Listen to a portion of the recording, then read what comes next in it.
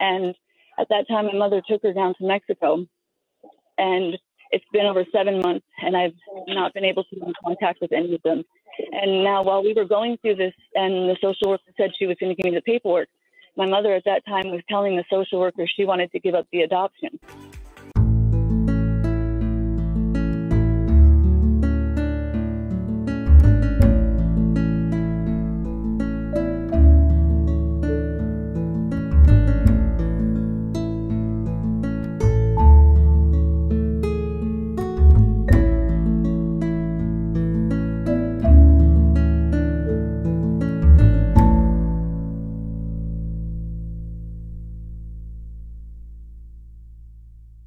With my co-host, Miss G. Georgette, and we're taking calls, listening to your stories, answering your questions.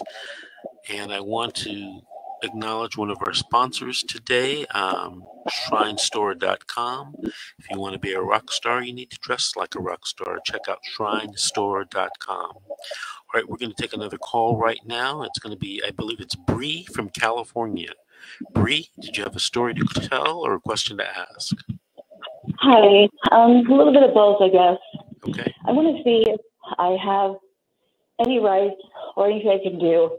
It's kind of a long story, so I'll try to keep it brief. But I lost my parental rights years back, and the day that the adoption was finalized to my mother, she called me to pick her up. My daughter was living with me consistently for over 2 years, and then she was with my mom for the weekend while my husband was in the hospital, and I got a call from the police department to come pick her up. That my mom was trying to put her on the 5150 lockdown because they got into a fight, and that my daughter clearly didn't need to be there. So CPS was called, and they came out. They searched my home. They checked my background, my husband. They talked to my daughter. They told me that they were going to have her supervisor, the social worker, write up paperwork giving me legal responsibility of her medical and her education, and promised my daughter that she would never have to go back there again. Well, we received a call randomly several days after that agreement, and the social worker said that my mom was going to come and pick her up, and that she can come back to me after the weekend, that it's up to my mother whether she stays with me or not. And at that time, my mother took her down to Mexico, and it's been over 7 months, and I've not been able to be in contact with any of them. And now, while we were going through this, and the social worker said she was going to give me the paperwork, my mother at that time was telling the social worker she wanted to give up the adoption. And the social worker told her that she could go to jail potentially for that, and that it was not okay, that you can't do that. But then she goes and takes her down to Mexico. And the social worker, we had explained to her, my daughter, neighbors, my husband, about the violence and abuse that was going on with my mother. And we have a whole case going back to when I was a child with abuse from her. The social worker didn't look into any of the allegations. My daughter was on the floor screaming, crying, not wanting to go there. She told the social worker, if I have to go with Nana, something bad is going to happen to me. Social worker didn't care. And now it's been 7 months since she's gone.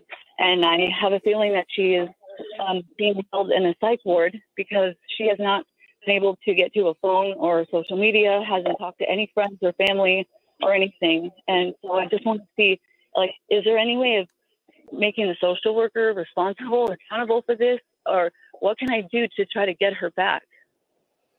Well, what you're going to have to do is you're going to have to file some type of paperwork with the court giving you standing or declaring you a presumed parent because you've lost your parental rights, that type of thing, in order for you to get your foot in the door to start fighting for, rights to the child. Okay. And do I have any case against CPS for doing this to her?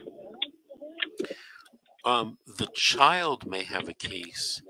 It doesn't sound like you have a case because theoretically and unfortunately, you're not the mother anymore. Right. And from watching all of your shows, I have realized now that when they took my parental rights, every step of the way was completely illegal. I wish I had your show back then when I was going through all this, but I did not know. So it's just been kind of a nightmare for a really long time. Right. Do you have the radio show on playing in the background? Because I'm getting a reverb. No, I don't. Okay.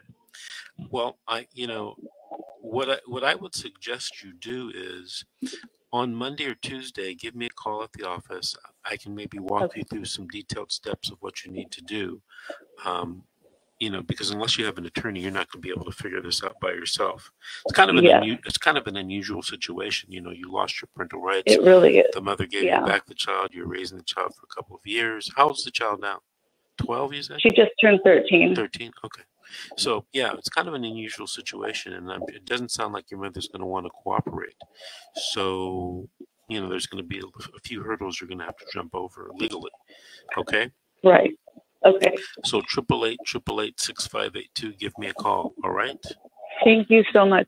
Thank you. All right. We have a few moments. Let's take a quick call from Lorena in California. Lorena, did you have a quick question you wanted to ask us? Yes. Go ahead. I'm in a very bad situation. Now he's 8. He turned 8 2 days ago, and he was removed December 6, 2021, and it was by the school, the bus driver, but the report exaggerated, and they said that he was running around up and down the street naked, and he wasn't. So he's autistic and he's nonverbal, and he was taken as an emergency removal, and I don't know why. Until I read the report, and it's super exaggerated.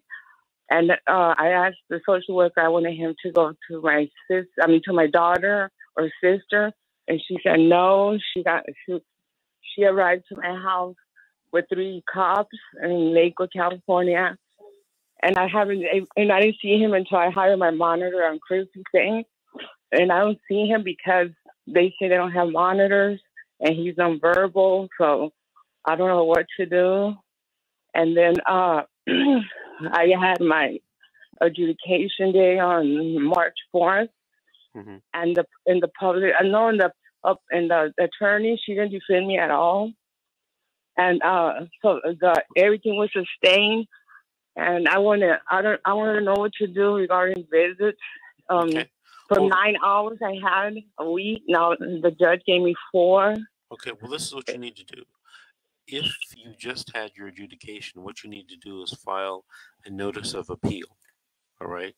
And you should try to get a lawyer to represent you in an appeal if you believe, there was injustice. Regarding your visitations, I think that you should definitely talk to your lawyer and see if he or she is going to help you, with getting visitation with the children. The excuse that they don't have enough monitors isn't, in my opinion, probably true, or isn't a good excuse. They're required to give you family reunification services, including monitored visits. They get millions and millions and millions of dollars from the federal government to do just that. So when they say they don't have, they've run out, I always look at that with a raised eyebrow. Yes, so I want to know, would you, if I get a consultation with you, would you represent me? Because I don't know what to do at this point, because everything is filed and distorted, and a lot of lies on the report. I don't know, Marina, we can talk about that. Call me on Monday, 888-888-6582.